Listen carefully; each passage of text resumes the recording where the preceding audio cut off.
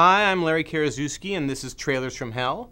Right now we're going to look at one of the oddest movies from the early 1970s, and that's saying something. Brian De Palma's little scene, Get to Know Your Rabbit. Hey there, Mr. Executive. Have they got you in the top management buying? This was De Palma's first big studio film after making indie sensations Hi Mom and Greetings. It was a giant flop, but it has a raw energy and a surreal sense of humor. The movie was supposed to be the launch of a big acting career for funny man Tom Smothers of the Smothers Brothers fame. Tommy was one of the hippest people on planet Earth back then, playing with John Lennon on Give Peace a Chance, being thrown off the air at CBS for his stance against the Vietnam War. The Smothers Brothers Comedy Hour was one of the few places where the counterculture had a voice on network television. And it was very funny. Tommy is a brilliant comedian. He played the dummy in the act, but in real life he was quite the intellectual. This film was produced by the Smothers movie division.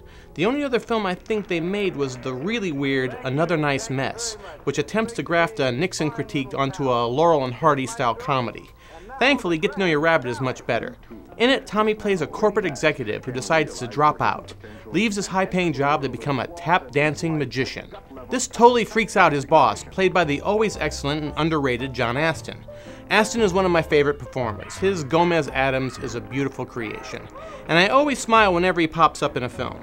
The plot of this movie isn't really important. What makes it memorable are all the great little bits. There's an amazing sequence with a piano tuner with no piano to tune, so he makes breakfast and gives marital advice. And the great Alan Gorowitz shows up as a bra salesman who drags Tommy to a six-day party. Strangely, the weakest stuff in the film is from the two people with the highest profiles, and two people I love and admire, Catherine Ross and Orson Welles.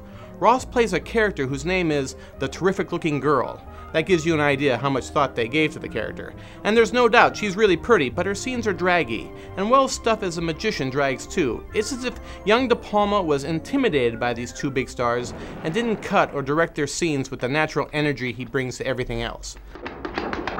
No.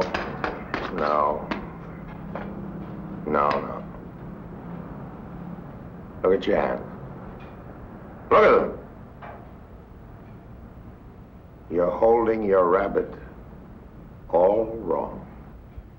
Imagine, if you will, that I am a lovely young volunteer from the audience. Now, even though we are tightly sealed in the sack, I, the lovely young volunteer, will escape from the sack in a puff of smoke. But these are minor complaints. The movie is still a joy and smart. There's a real cleverness to the third act, where the John Astin character tries to cash in on Tommy Smothers' rebel lifestyle and turn it into a money-making self-help movement. De Palma's next film was the horror classic Sisters, and that's really where he found his voice and became the filmmaker we recognize today. Excitement. Get all the details. Get to know your rabbit.